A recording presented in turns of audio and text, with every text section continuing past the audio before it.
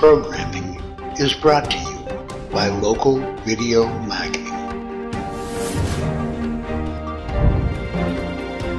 in association with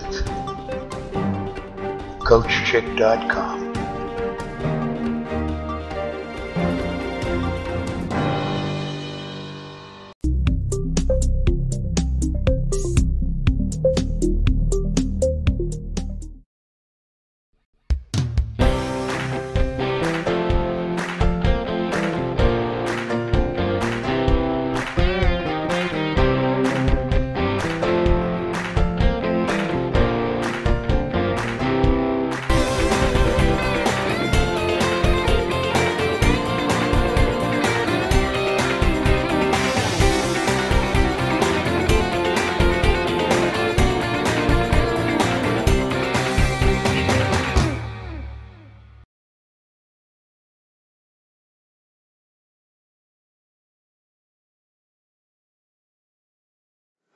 Now we have full ice drill, once again 0, starting from the both sides at the same time. Player number 3, for example, goes forwards and he receives a pass.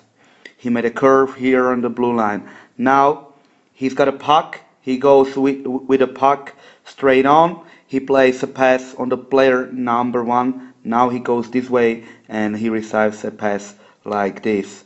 After he received this pass, he goes once again 0, takes a shot. This is the first drill, very easy one for warm up of the goalies because we have shooting from the left and from the right side.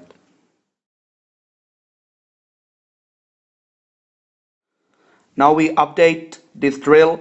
Once again 0, we do the second version. The player number 1 goes straight on and he receives a pass from the player number 5.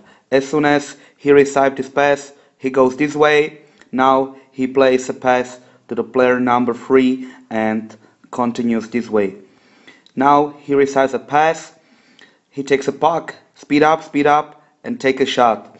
After he took a shot, here in the corner are pucks.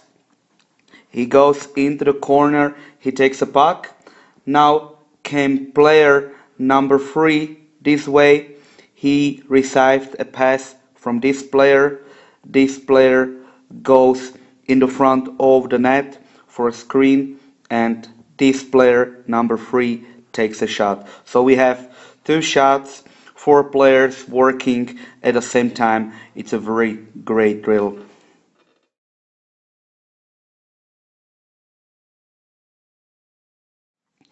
Now we have drill, once again 0 plus defender. The blues are defenders, the reds are forwards. This drill is actually for minimum 18 players. We need 8 defenders each corner too. We start with blue defender number 1. He goes with a puck straight on in the front of the net and he plays a puck on the player number 1. The player number 1 receives this pass, goes into the middle, and he plays a pass on the player number 4. As soon as he played, he goes like this. He receives a pass. He goes on the net and he takes a shot. The blue defender is still skating over here. So the blue defender played a pass. He's still skating. As soon as this pass is played, the first player stays in the front of the net. So actually we have here this player in the front of the net.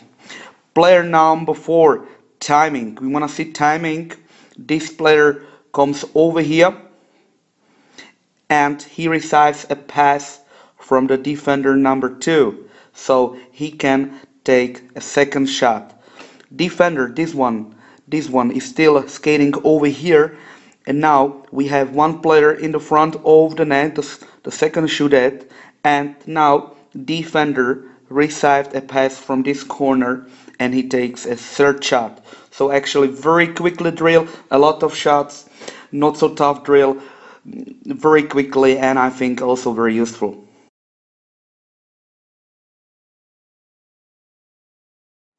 Now we have simple drill, once again 0. The forward number 1 plays a pass to the D number 1. D number 1 moving to the side, and he plays the pass from here to this forward. This forward moving into the middle, very quickly start, very quickly feeds. Now he plays a pass on the forward number 5. The forward number 5 is looking, the forward number 1 is here, pass back, and now we have situation once again 0 against this D. So he took a puck and he tries to beat the defender in situation once again 0. This drill is from both sides, heads up, some passes, some shooting, and try to play to goal. Of course, depends on how many players you have on the ice, because if you have 20, it's not so much time, or there is the time enough, but it takes so much of time to take this drill for all players, minimum 5 or 6 times.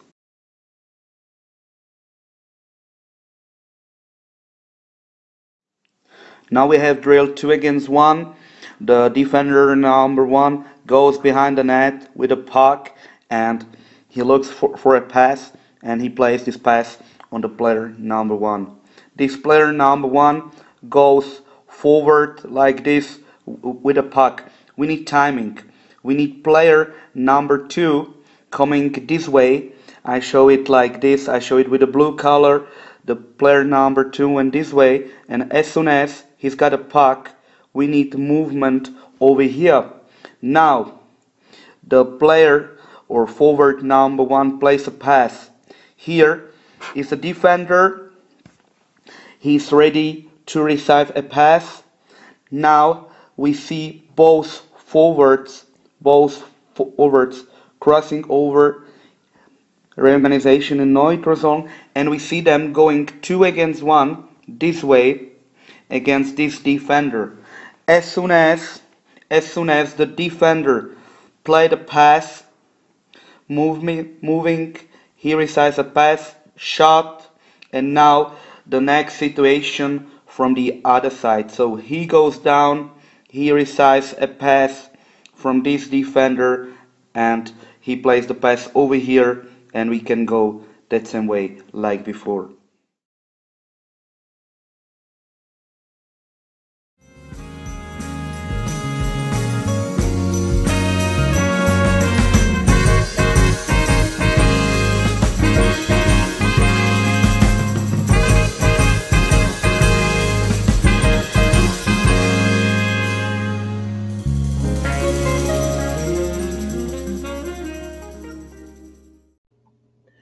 Hi there, and welcome back to another episode of Hockey Nutrition with Kim.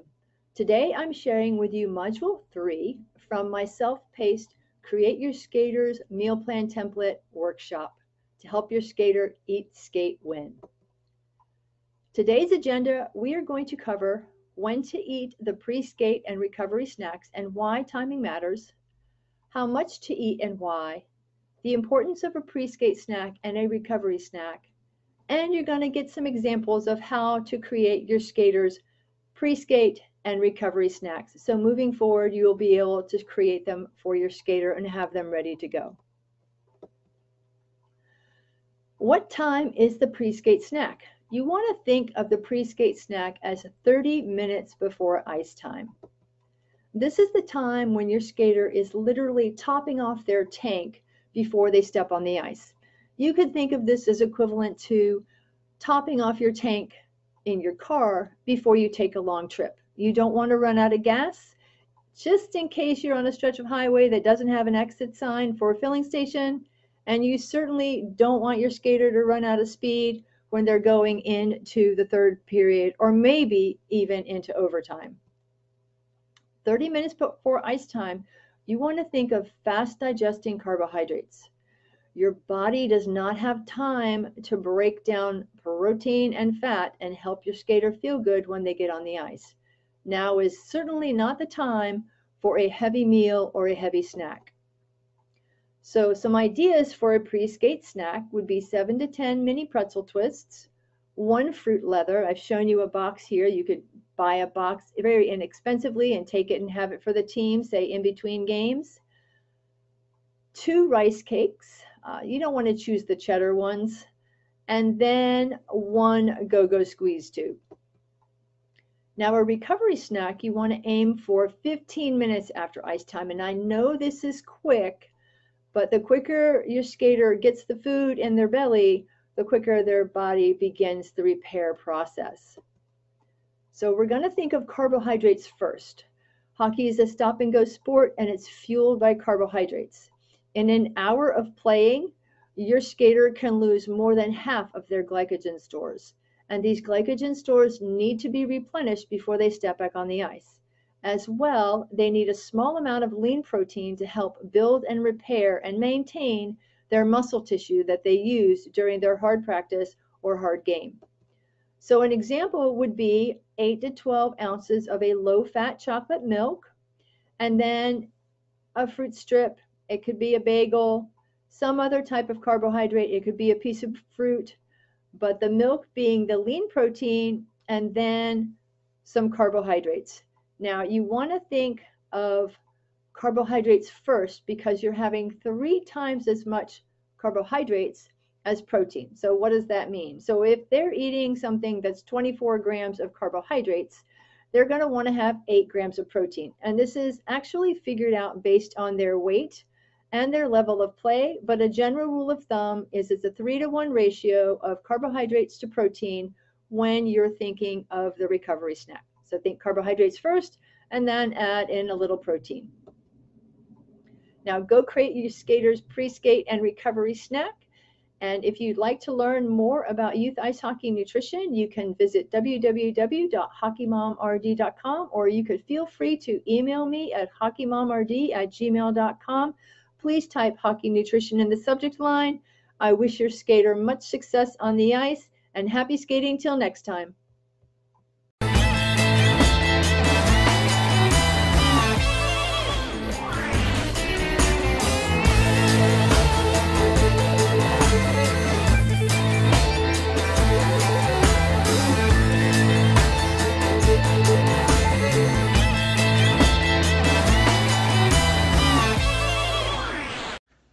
Hey, good morning guys. Dave Schmitz, ResistanceBandTraining.com.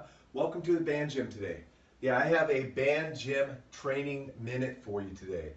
Absolutely, it's going to be a series of minutes that I want to share with you based on a question I asked many of you several weeks ago. And that is, if you had one question you could ask me in regards to band training, what would it be? And hands down, the #1 response was, can band training do what free weights do? And the answer is yes. But, yeah, there's always a but. But what is the goal? And in many of the cases that you guys were talking about, the goal was, can it build strength and muscle? So the answer is yes, but once again, the key is how you implement it and how you use bands to train. There's some unique things that you have to do when training with bands that makes the difference between being able to build muscle and strength and not go ahead and have success. That's what I want to go ahead and talk to you today about. Let's go ahead and let's break it down, and let's get into today the #1 key to building strength and muscle using bands versus free weights. All right, let's go ahead and break down the #1 key in my mind to building strength and muscle with bands versus weights. Key is this: you need to understand the difference between the resistance. A dumbbell, constant resistance, keeps the muscle on tension at all times. Therefore, you go ahead and feel the muscle working all the time. With bands, the resistance is variable. That means it's going to change as you are going through the movement. However, the great thing about a variable resistance is you're going to be able to do a lot of other things to help build muscle, which we'll talk about later. But if you're strictly looking at how to go ahead and compare dumbbells to free weights, dumbbells or free weights to bands, you want to go ahead and look at the tension. In order for me to build muscle with the band, I'm going to have to keep tension on the system at all times, and that's where the problem lies with most people that are trained with bands. They don't keep the tension on. Let me use an example. Simple bicep curl, simple hammer curl. My feet are narrow. You can see that I don't have any tension on the band right now. So until I get to here, there's no tension. All right? I need to make sure that the tension starts immediately from my hands to my foot. So that means I'm going to go ahead and I'm going to widen my feet out with this particular exercise. Make sure when I grasp the band, I've already got tension on it. Yeah, from my hand to my foot, I've already got tension. So I have tension through the full range of motion. That's the key. You must go ahead and make sure there's tension on the system throughout the whole range of motion, so you keep tension on the muscle through the whole range of motion. Let me give you another example of that I think really shows it clearly. Pulling is a perfect example. All right, very often when I see people pulling, all right, what I will see is them starting in this position. Well, there's no tension on the band. It's loose right here. The reason it's like that, probably they have too big a band, meaning they know they can't, when they go to pull, they can't finish the movement, so they start closer so they can finish the movement. The problem is I'm only getting tension from about this part of the range of motion to here. The muscle is never going to contract the way it should. The beauty of bands is that it's going to take the muscle into a lengthened position if you let it. So let's stretch the band out and now go through a range. Hey, the band is still have tension on it and I'm lengthening. That's the perfect contraction because now I've loaded the muscle, all right, with the tension on the band and it's ready to contract and squeeze. Compared to a dumbbell where I'm going ahead and yes, it's down here, but there's going to be no tension change from there to here. As a result, the muscle is not going to get that stimulus of being lengthened and then having to squeeze harder and harder and harder through the range of motion. That's the beauty of band training. But the key is you must keep the tension on the band at all times, which means that you must choose a band that, number one, keeps tension on the system at all times, but also challenges you. All right, so that's the key to it. Now, here's the problem. All right, you need to pick the right band, because if you pick a too light a band, all right, what's going to happen is you're going to probably overstretch it to get the amount of tension you need at the end of the range. If you choose too big a band, we've already talked about that. You're not going to keep it on tension, and therefore you're not going to get that lengthening effect that you want right before you contract. Pick your band wisely. The other thing is, you want a system that has some length to it. This is very important. Some people ask, well, Dave, why do I need pairs of bands? Well, because often you want to use a system that is at least 41 inches long. Sometimes you'll even see me double it up and use this system to create even a longer system. Why do I do that? Because the longer the system, the more variability I have in the resistance that's being recruited and used. Also, it allows me to always make sure that I can hit the end range on both sides. Some people, you go ahead and take a band and they'll hook it up and they'll start with a short system like this. The problem with that is, at this point right here, there's nothing on the system. As I go to pull, I can't finish it.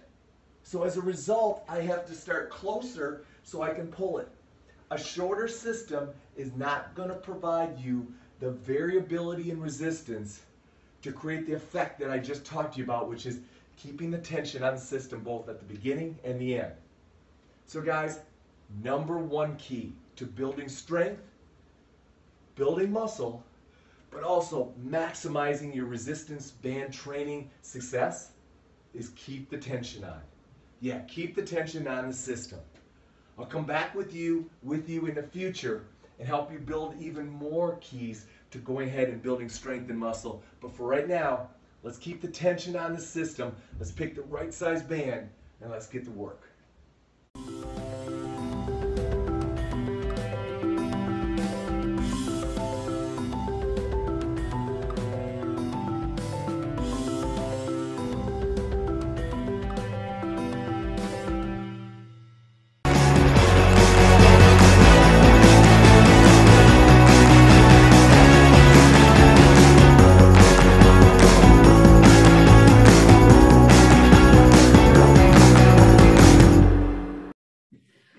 everybody. My name is Shawnee Harlee. I'm a two-time Olympian and mental toughness coach. And here is your mental toughness tip for today. Here's the quote. When you get squeezed, what's inside comes out. What in the world does that mean? Well, it means this. When you squeeze an orange, think about what comes out. Orange juice. Yeah. It's not like you squeeze an orange and then apple juice comes out. You're like, what the heck? Where did apple juice come from? It's not how it works. When we get squeezed, what's inside comes out. I want you to think about for yourself, if you're an athlete, if you're a parent, if you're a coach, what happens to you when you get squeezed? And what does squeezed mean? Anytime you feel pressure, anytime you feel stress, anytime you feel anxious, anytime you feel nervous, anytime you feel self-conscious, anytime you feel embarrassed, etc., etc., etc. That's what squeezed means.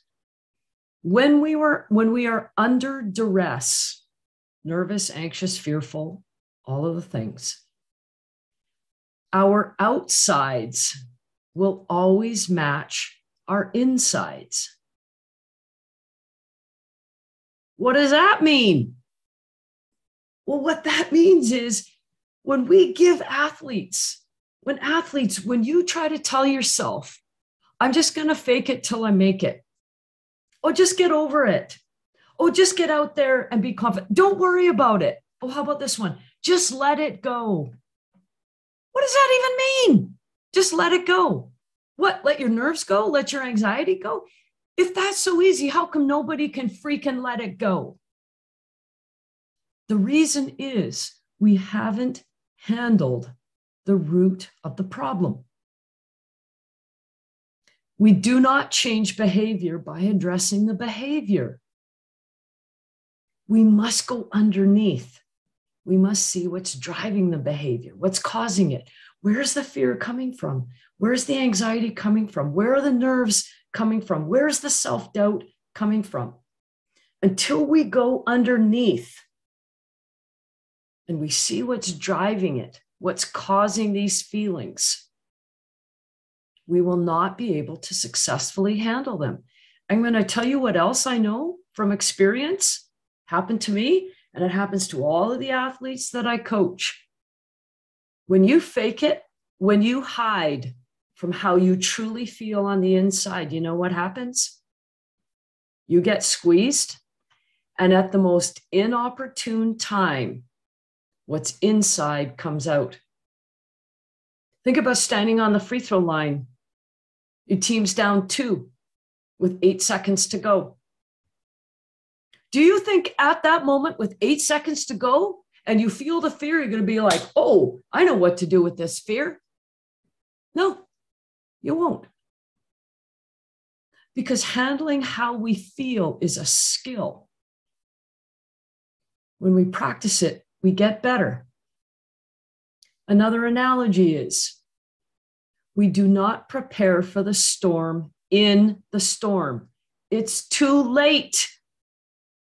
We prepare for the storm before the storm. The storm is coming, whether you want it to or not. Mental toughness is about handling your insides, facing your feelings.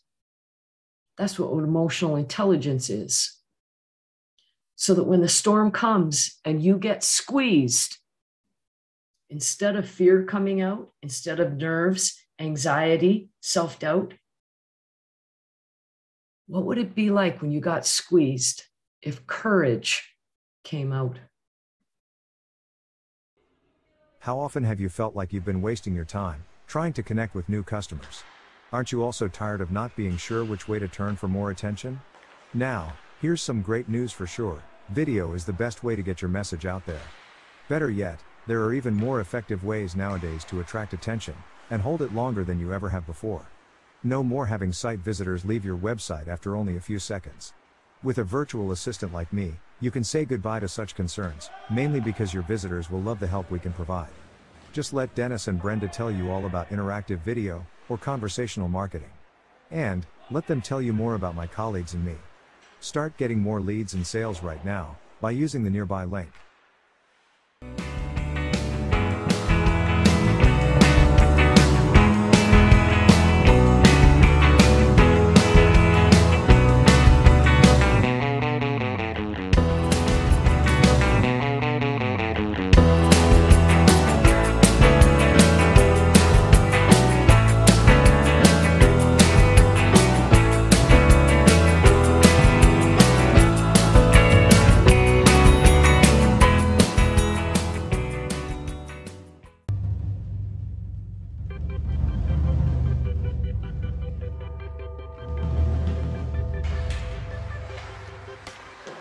As I wind down in these specificity-oriented videos, I'm discovering something. In a way, there are two parts to training for a skill. Of course, we have to treat the movements involved in the given skill, or what some might call biomechanics. In the videos I've done so far, I've only talked about the actual mechanics a little, mainly because I could spend an hour just studying something like the skating stride. For the sake of this series, I've spent the bulk of my time sharing ideas about the way given skills are most often used in the heat of battle. Considering those parts to our coaching, I feel the same is true of our approach to shooting. Frankly, I think places like YouTube.com are loaded with help on mechanics. And while I've found a few so-called gurus are far off when it comes to the sciences, most advice out there is pretty good. Where I feel I can help most is in suggesting ideas on how coaches might achieve the best results from their drills, as well as how they can help their players better prepare for the craziness of a helter-skelter game. And I think no skill deserves more thought when it comes to readying for the heat of battle than shooting. Picture something, if you would. How often does a player get to stand prettily and take a perfect shot? Not very often, huh? Yet, while we do need to sometimes work on that skill under such conditions, that kind of drilling hardly readies a player for the heat of battle. Now, picture something else, because I'm going to suggest that the best scorers in our game can pull the trigger under the worst of conditions, maybe while being held by a defender, maybe while being forced far off balance, or maybe while only being able to use one hand or one leg for leverage.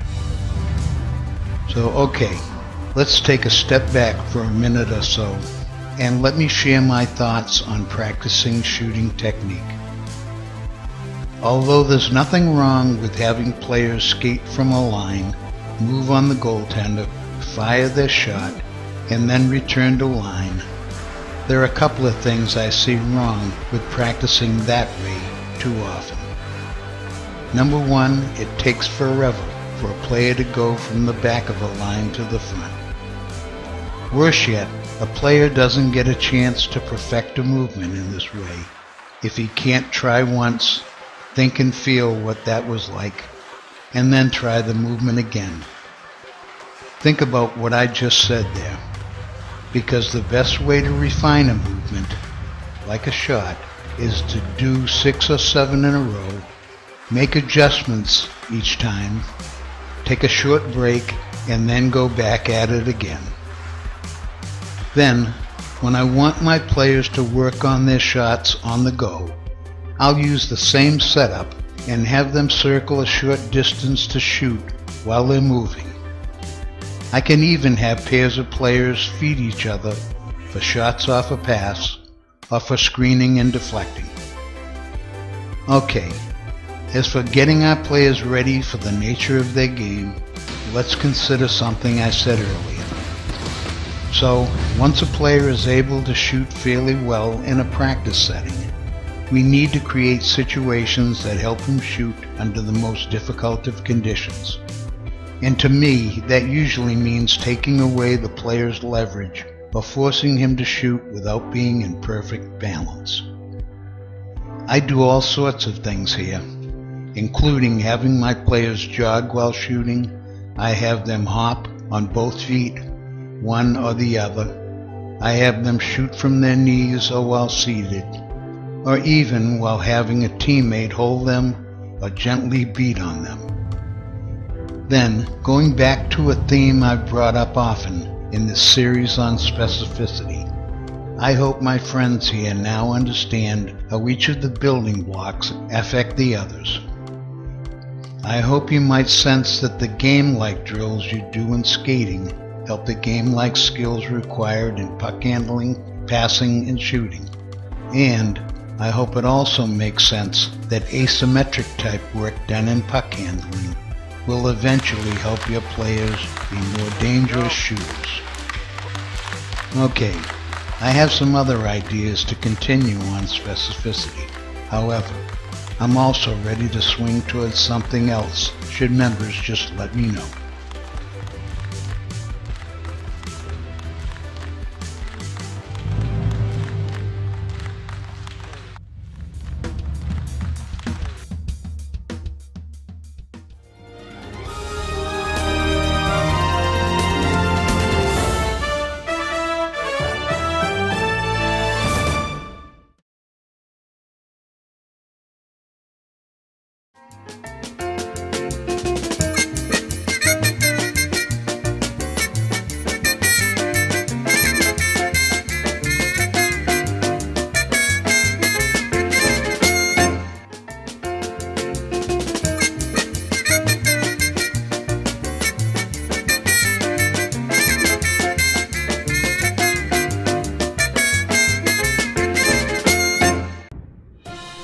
This has been a local video marketing production.